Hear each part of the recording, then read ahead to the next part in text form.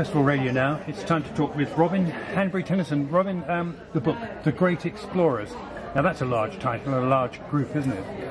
Yes, I've done several books on exploration for Thames and Hudson. This was much the biggest and best. It's a lovely book. This is probably the last time I'll talk on this one.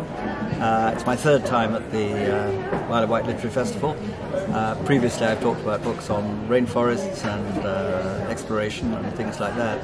But this one is a beautiful book that Thames and Hudson produced, and it's now just gone in paperback, and it was the paperback I'm talking about.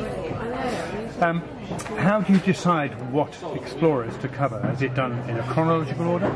No, it was done by categories actually, polar, marine, etc. Very, very difficult. I was given 40. I was told I could have 40, and you try and cut down the great explorers of the history into 40.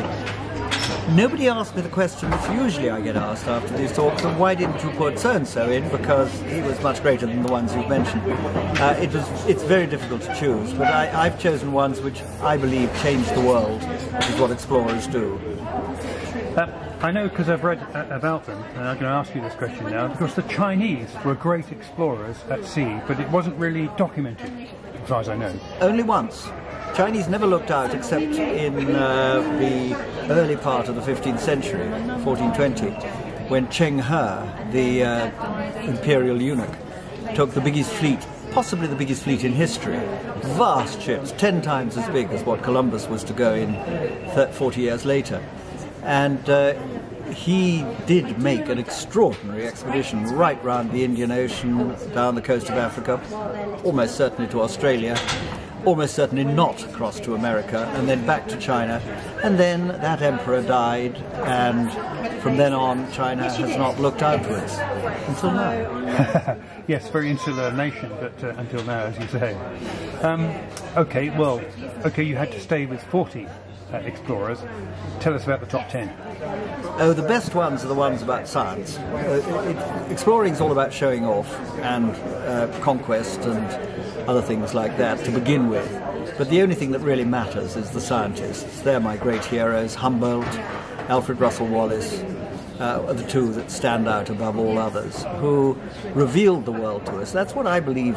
I believe exploration is really about understanding the world and showing us what's there and interpreting it, which of course is what scientists do. And if it's tough and exciting and hairy in the process, so much the better. But that is not and shouldn't be the main purpose of exploration. Unfortunately, many past explorers, and I'm afraid one or two present ones, do tend to concentrate on the me, aren't I, tough side of things, rather than the isn't the world an exciting place, and if you really push it, you will discover something exciting about it.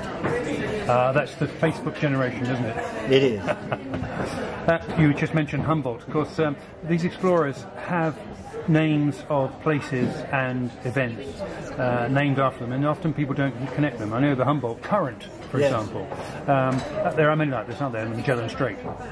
Yes, there are. I never had anything named after me except a butterfly.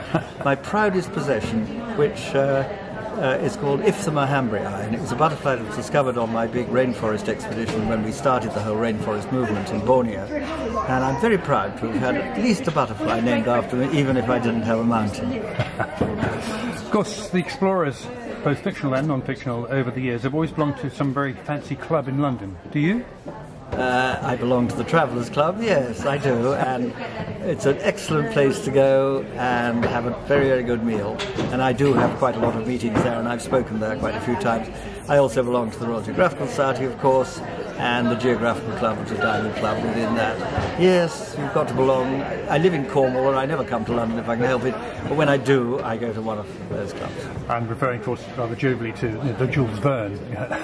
Fictional, then. Yes. Well, I thought that all took place. I thought he set off, had the bet for the 80 days around the world, was in the Travellers Club, was it not? It was, yes. Who's the greatest, then?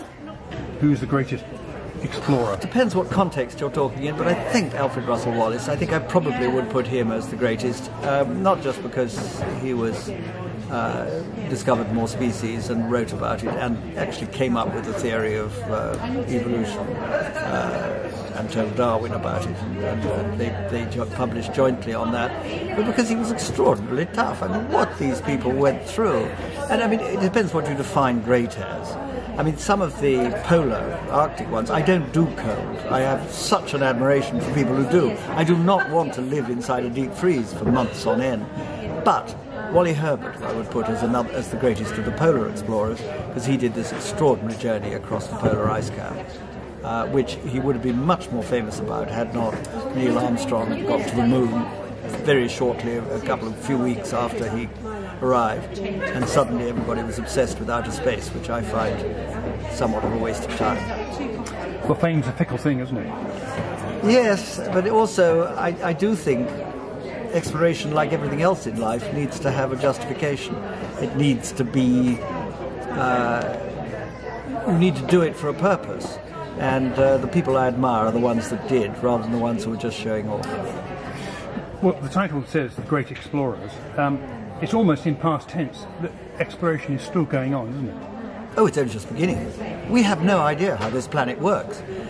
Just as space exploration through the use of massive telescopes is penetrating further into space, so microscopes are penetrating further into the infinity, the greater infinity of inner space, and discovering that you have more life forms on your eyelashes than there are people on the planet. And not a lot of people know that. And these are real interesting things that should be studied. And every cubic centimetre of soil is heaving with life forms which we know nothing about, let alone the effect it have on us, on other species, on symbiotic relationships. The world is a fascinating place which we haven't got a clue how it works. That's where future exploration should take place. Robin, very nice to talk to you, and it looks like lots of pictures, which is lovely to see. Possible documentary here?